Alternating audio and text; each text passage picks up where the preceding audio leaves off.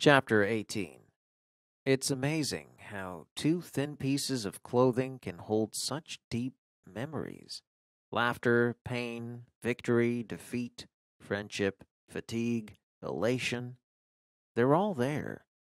But only to the person who's worn the uniform. To the rest of the world, it's simply shorts and a tank top. Fiona told me to wear them to the car wash, but holding the gold shorts and Liberty singlet now makes me feel like an imposter. Still, I finally take a deep breath and pull them on. The fabric is cool and smooth against my skin. Memories tingle through me. I sit on the edge of my bed for a long time, fighting back tears. Why am I wearing a track uniform? What am I thinking? Each of yesterday's steps was careful, calculated, conscious. I can't see them ever being anything but. That's just walking. Then I remember Chloe and the YouTube athletes. They make movement, running, look so natural, so easy. How do they do that?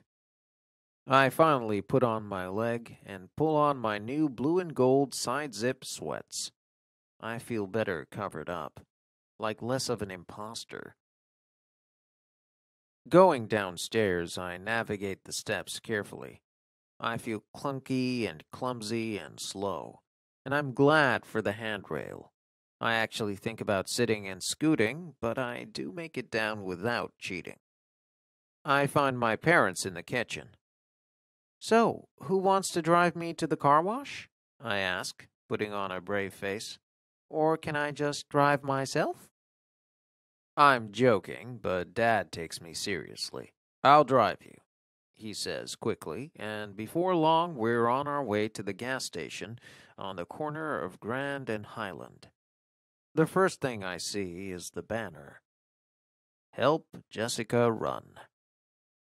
The colors are bright, and it's way bigger than I'd imagined, and it's strange to see my name up there, like it must be another Jessica, not me.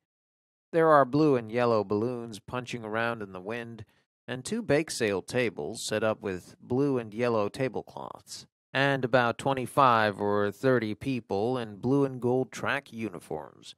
Some of the runners are washing cars, some are working the bake sale tables, and some are holding poster board signs and shouting at cars from the corner. Wow, my dad says when he sees the setup. How lucky am I, huh?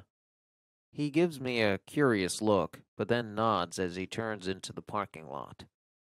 Luckier than I knew.